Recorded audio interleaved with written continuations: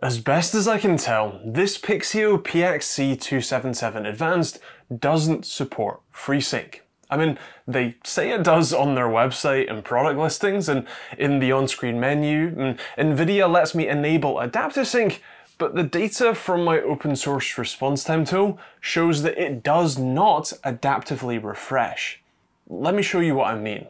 This graph shows the light level over time during a response time transition. The transition doesn't matter here. What does is those little waves after the overshoot spike.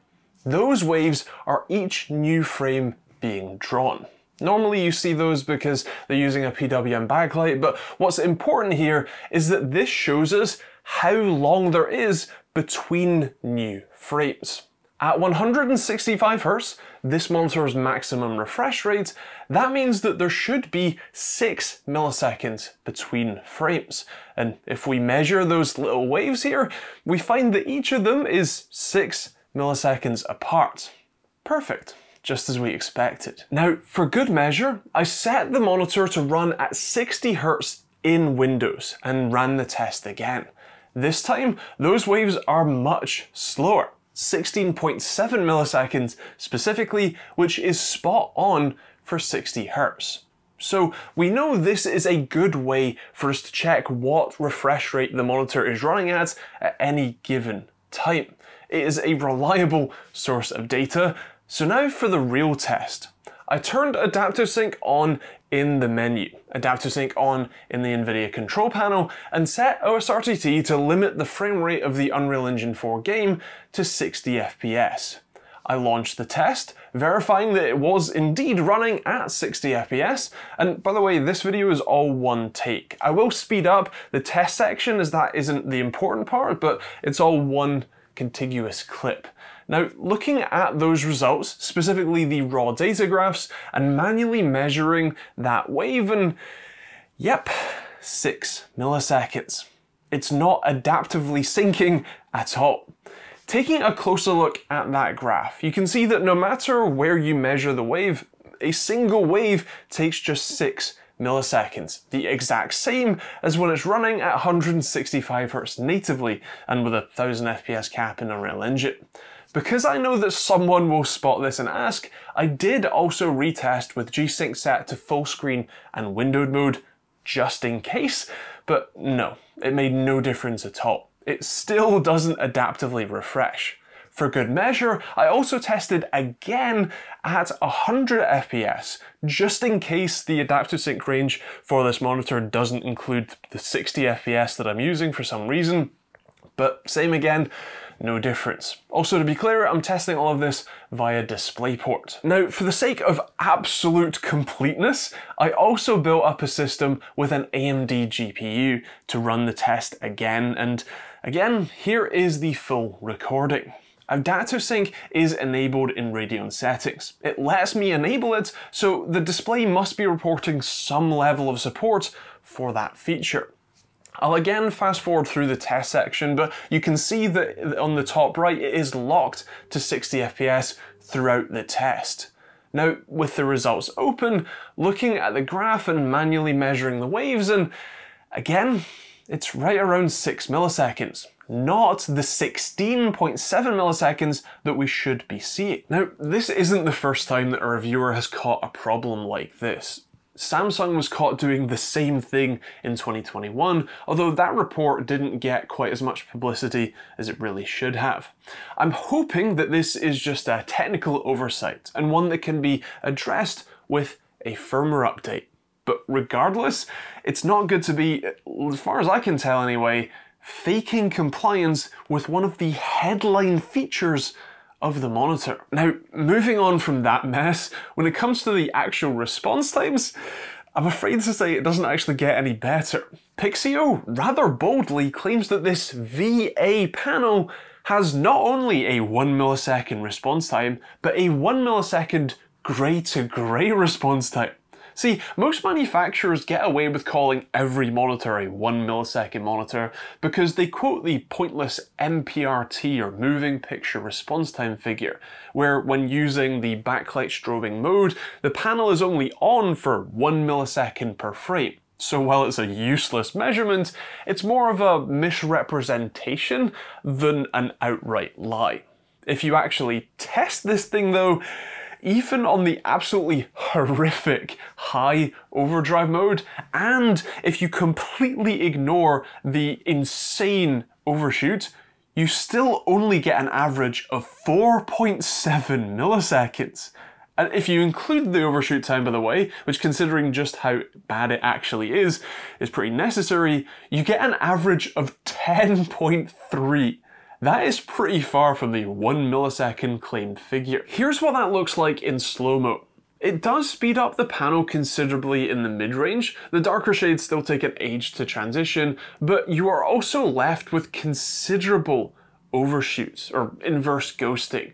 It's often more distracting than regular ghosting, as instead of just partially faded versions of previous frames giving you a sort of blurred or smeared effect, this has inverted colours, which are often shining brightly at you. On the more reasonable, yet still weirdly overdriven in the mid-range transitions middle overdrive mode, you get an average of 8.6 milliseconds, or 6 milliseconds if you ignore the overshoot time. This is likely the mode that I would use, as while it does still have some overshoot on lighter shades, generally speaking, it's less noticeable as it helps improve the initial response time compared to the low setting. That mode is fine too, if a little slower, with an average of more like 8.7 milliseconds or 8.1 if you ignore the overshoot time. The other measurement that OSRTT can do is latency, specifically on-display latency, as in how long it takes for a frame to actually be processed and start to be drawn. A good result here is anything less than 1 frame of latency, and a really good result is basically where none of the results take longer than 1 frame. So in this case, a good result would be an average of about 3 milliseconds, with no results being higher than about 6 milliseconds. So how did this do? Oh, that's awful. It averaged almost exactly 2 frames worth of delay, with no results being on the first frame. The lowest we got was a little over 7 milliseconds, and the worst was over 18 milliseconds. That's pretty bad. Now, I also use a time sleuth, as it measures on-display latency a little differently and normally has better resolution since it controls when it outputs new frames. The only problem here is that it reported an astonishingly bad 30 milliseconds of on-display latency. Now, that is with a 1080p signal over HDMI at 60 Hz, so let's run OSRTT again over HDMI at 144 Hz just to make sure that the HDMI port isn't actually slower and... oh dear, it is.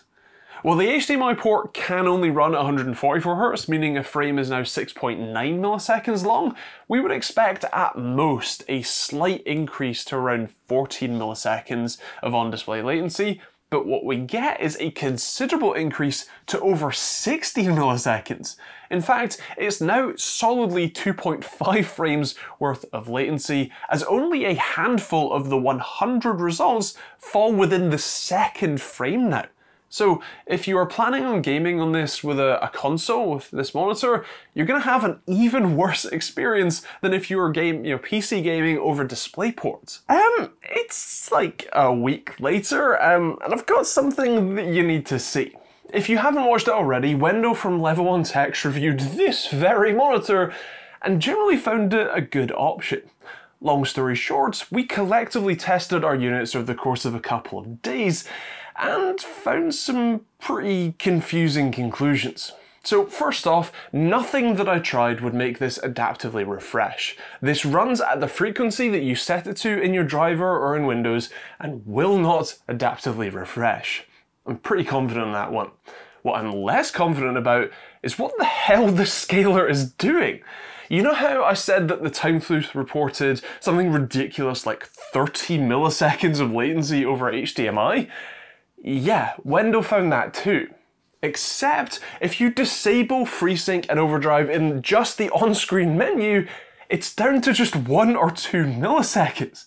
Yeah, that's the same for DisplayPort too. Here are the OSRTT results with Freesync enabled just in the on-screen menu, and now here it is with Freesync disabled in the menu. Just to make this clear, here is those figures in a bar chart. The maximum with Freesync off doesn't even come close to the minimum with Freesync on just in the menu. To be clear, the HDMI port is still a touch slower, but that is mostly thanks to the slower 144Hz refresh rates rather than the 165Hz that you get over DisplayPort, so that's all good. This revelation changes how I feel about the monitor quite a lot, including what the gaming experience feels like. With Freesync on in the menu, the monitor is just a constant disadvantage in anything even remotely competitive. With it off, it's much more like a normal VA monitor experience. That is to say, kinda naff. The slow response times, especially in the darker areas, mean that motion is blurred, which makes hitting targets, be that enemies in FPS games or apexes in racing games, much harder. That's not unique to this panel though, and at this price point, that is a lot more to be expected.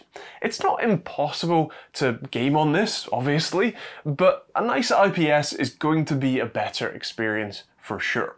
Now back to the younger, dumber Andrew. If you were concerned about the colours of the panel, you'll be happy to know that despite it wildly missing its claimed 97% coverage of the DCI-P3 spectrum with more like 88%, that's still a great result, and it looks great to the eye. As you might expect for a VA panel, the blacks are incredibly deep. The contrast ratio is around 4000 to 1, with a peak brightness slightly higher than quoted at around 330 nits. The uniformity is better this time. Check out my last Pixio monitor review to see what I'm talking about there, although the gamma curve is a little off. Accuracy-wise, it isn't bad. It reported a delta E of just over 2.07 specifically, with a couple of higher results. It's not perfect, but it's a gaming display, so that's more than good enough. Physically, it's a nice enough, if cheap, design. The stand offers exactly one axis of freedom, that being tilt, and the panel sits pretty low to your desk too, although it does offer a VESA mount on the back, so any issues with the stand are easily resolved. The foot doesn't take up much space on your desk and is remarkably stable too, which is always good. The styling is a little gamery, but that's fine. It still comes with the wonderfully labelled I/O ports, specifically one HDMI 2.0 port, two DisplayPort 1.2 ports, and a USB port that's only there for firmware updates. The on-screen menu is controlled by a much nicer joystick-style switch than the PXC277A Prime I reviewed recently, and the menu itself is nicer too. It is still pretty basic, although you do get 4 overdrive modes in total now if you include off. You can use the MPRT mode, aka backlight strobing, but it disables FreeSync, although I suppose as we found out that's not a big deal, and it is a great way to strain your eyes, so I personally wouldn't bother. Hi again. Seeing as the new revelations myself and Wendell discovered about the monitor kind of changed what I think about it, my conclusion changed too. Well, actually it didn't. Don't buy this thing. It is cheap. Pixio listed it at $240, which puts it firmly in the budget category, but for just $10 more, you can get an AOC CQ27G3S, which is equally a 1440p 165Hz curved VA monitor that, while still likely to have a slow, smeary response time, especially in darker areas, should have functioning adaptive sync support and likely much better tuning both to its firmware and to its overdrive modes. If Freesync actually worked on this, I would say that it's a decent enough choice for the price, if a little buggy, but with, as best as I can tell, no functioning adaptive sync support, despite widely claiming AMD FreeSync Premium, this isn't worth your cash. Okay, I'll hand it back to baby Andrew again. With that said, those are my thoughts, my test results, and my experiences with the PXC277 Advanced, but I would love to hear your thoughts in the comments down below. What do you think about the FreeSync issue? Is it something that would, bother you, or is it, not something you're that worried about for whatever reason? And what do you think about the response times and latency and the monitor in general? I'd love to hear your thoughts in those comments down below. If for some reason you do want to check out this monitor, I'll leave a link to it in the description. You can also check out the rest of the links in the description if you want to support the channel, because I keep making enemies faster than I can make friends. So I'd appreciate your support where you can give it.